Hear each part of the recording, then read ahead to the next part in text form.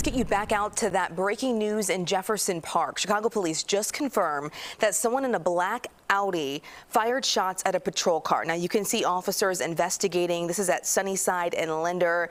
You see that snow definitely coming down at that scene as it is all across the area.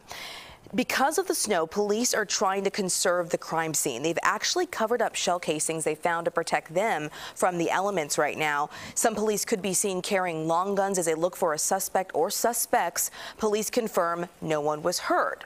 But here's new information. Police say that Audi matched the description of another shooting in the northwest part of the city. This is just hours earlier.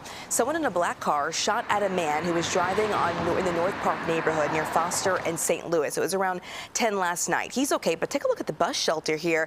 Glass shattered all over the ground. Now, a witness told our nonstop news crew he heard at least 10 shots there. The man told police this all happened after he noticed the car was following him.